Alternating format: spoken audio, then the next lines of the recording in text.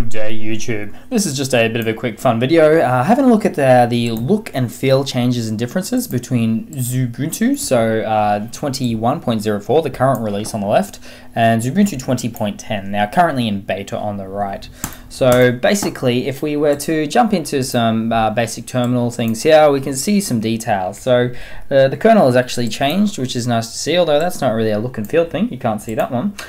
We have now nothing really to write home about here. The desktop environment is definitely still XFCE. That's where the X on Xubuntu comes from, but it is actually version 4.16 still. So like I say, nothing to write home about here. In fact, if we open it up, we'll see that it's virtually the same, if not completely identical.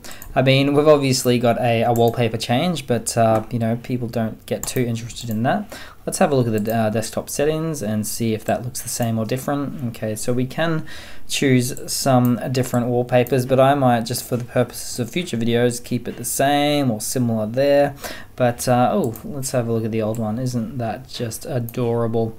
But we'll go back to whatever it was there, not exactly, but that's moving on to say, let's see the file manager here. So again, this is going to be probably pretty similar, not always the same. So it is running the Thunar file manager, which is a nice little lightweight file manager there.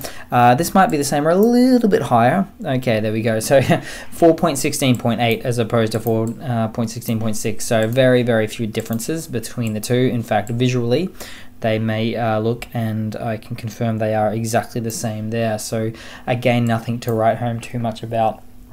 Now, if you are actually running Xubuntu 21.04, it's only got about 9 months of lifetime on it, so you may actually end up needing to upgrade to Xubuntu 21.10 when it actually does become officially available next month. So that means you get another 9 months out of it. Now, I guess the difference here is if you do go the long-term service release, which is the 20.04 release, but I'll try not to bombard you guys with too much information here. But yeah, if you just like the latest and greatest, you would still update to Xubuntu 20.10, but you don't expect anything overly exciting from the from the look and feel standpoint there. But that's pretty much it, guys. Thanks for watching. Please leave a comment, subscribe, hit that like button, and I do hope to see all you guys there in the next one.